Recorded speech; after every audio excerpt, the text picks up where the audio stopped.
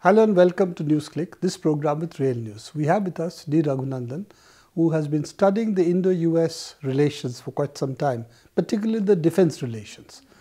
Raghu, we seem to have come across the kind of Rubicon, as it were, with this designation of India as a major defense partner.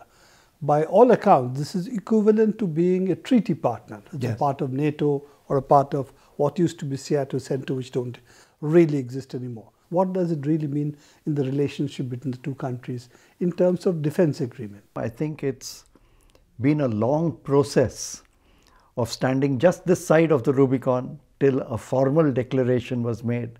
I think this was what has been an offing since the India-US Defense Framework Agreement way back, which preceded the Indo-US nuclear deal. And this is what it has all been leading up to. But at that point of time, India did not sign the Logistical Service Agreement, which was a standard agreement as a first step to a defense relationship. Exactly. But as I was saying, I think this is what all of that has been leading up to. It was an informal bilateral agreement to begin with, but with a fairly explicit intention to gradually formalize it as one went along. So this process of getting India to sign the logistics agreement and the other agreements that would then form part of the architecture, which then underpins this present agreement designating India as a major US defense partner, I think has been some time in coming. But there's a lot of pressure for India not to designate itself as a US partner, military partner particularly, and that held back India. Exactly. Now this government seems to have decided there is no need to hold back. Yes. Initially, the sweet talk with China aside, India seems to have now taken a very decisive tilt towards the US side. We saw that in the South China Sea issue also. India issued a fairly gratuitous statement, which finally, because Philippines sort of backed off, meant that India was sort of an outlier in way it treated the South China Sea issue, particularly the International Court verdict.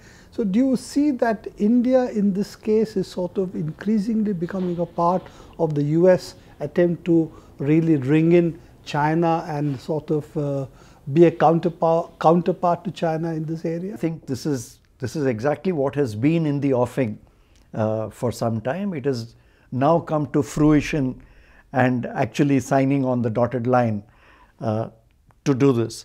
And in fact, one of the many areas of or activities mentioned in the agreement between India and the US pertains to freedom of navigation.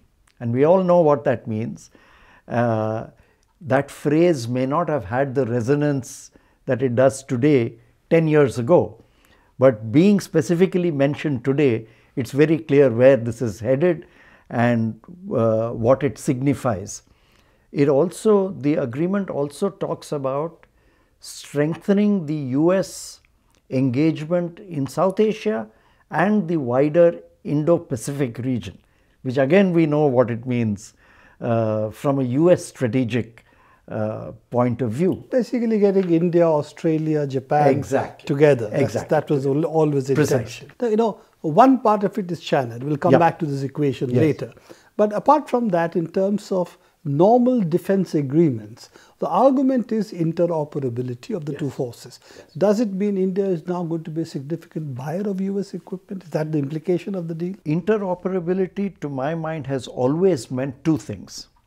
One is increased use of Indian military facilities to host US military hardware. And the second part has been this issue of buying US hardware. Because how do you ensure interoperability best, which is what the US does with NATO allies. So this has always been the case, but in India, there is this Defense Technology Initiative. That's a very important part of the India-US Defense Framework Agreement, which specifically talks about areas of collaboration between the US and India, both for export of US hardware to India as well as co-development and technology transfer of sensitive defense equipment. One issue is India has always had sourcing from Russia. Do you think this would replace Israel, the US and other NATO partners as a major supplier of hardware in the future? Is that one of the implications? Absolutely. I think that's already been happening. India has been increasingly buying US hardware and of course Israeli hardware, particularly in missiles and so on. But India has bought significant aircraft from the US. We've got the maritime reconnaissance aircraft. You've got the heavy lift transport aircraft, the Globemaster and the Hercules aircraft. You're buying Apache attack helicopters. India has just signed an agreement for M777 howitzers, field artillery guns, and I think there is very little doubt left anymore that India is soon going to sign up an agreement with the United States to manufacture in India either the Lockheed Martin F-16 or Boeing's FA-18 aircraft. I think one of the reasons for reducing the purchase of Rafale aircraft from France from the original 126 down to 36 has been that India had already decided to buy American aircraft, so why buy the French aircraft now? This paves the way certainly for acquisition of US aircraft and importantly paves the way for technology transfer. And technology transfer therefore has been specifically also mentioned in the agreement. Coming back to the issue of the China issue, that's really the big one in this mix, because India initially did, under Modi, did initially make a lot of noise with China, wanting to be friends. Under Manmohan Singh, who was pretty much in love with Bush, which he said publicly, and did bring India much closer to the US. But under Manmohan Singh, India also had very good relations with China. In fact, the relations were normalized with China quite considerably. So do you think this, in some sense, is also playing out of the China-Pakistan relationship, which India seems to have taken a lot of umbrage to, and therefore it's in some sense India's reaction to China is conditioned with India's relationship with Pakistan? Do you see that playing a role, and do you see therefore India becoming much closer to form an alternate axis against China? I see that today Pakistan is extremely close to China. Its military relations with China have deepened. Technology transfer from China to Pakistan, co-manufacture of the JF-17 aircraft, military aircraft, all these are proceeding much faster than they had done earlier. Arguably, this is also to do with the closer India has got to the United States, the more compelled Pakistan has felt to deepen its military ties with China. So it's very difficult to say which comes first. Do you think India is making, to me, a mistake by actually treating China-Pakistan as a major issue for its moves with China? So is there a reason for India to hyphenate its relationship India-Pakistan and not look upon China-Pakistan, China-India as a different issue? The more India plays the Pakistan card, the more India is limiting itself in strategic terms as a South Asian power, rather than the supposed projection of India as an Indian Ocean power. You can't be an Indian Ocean power if you're constantly obsessed about an immediate neighbor. That's been a part of the problem with the Modi government and its vision.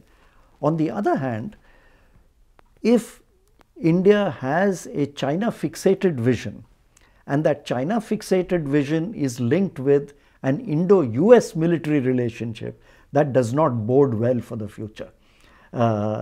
It runs a serious risk of irritating the Chinese dragon. This doesn't, as you say, or when you said it doesn't augur well, it's really strategically a wrong move to link India's...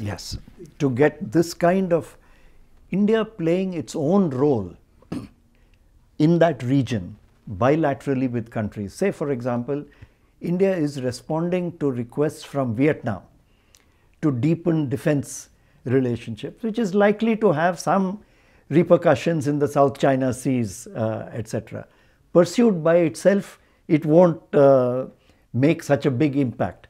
But if India is seen to be doing all this as part of chessboard moves in tandem with the United States, I think that casts a very different look to what India does strategically in this region. It will be seen to be a subordinate ally. That's right. One last point I thought I would make is this particular defense agreement has now been legislated in the US Congress. Within the American political context, puts the India-US defense relationship a little bit beyond the pale of fluctuations that might have been expected with the new Trump administration, because this is now part of US law. So this relationship is now set for the long haul. And this is something which I think we in India need to take into account from a strategic point of view. Thank you, Raghu, for being with us. We'll continue to discuss with you these issues and other issues as they develop. This is all the time we have for NewsClick today. Please keep watching NewsClick for future episodes. Do visit our site, website, and also our Facebook page.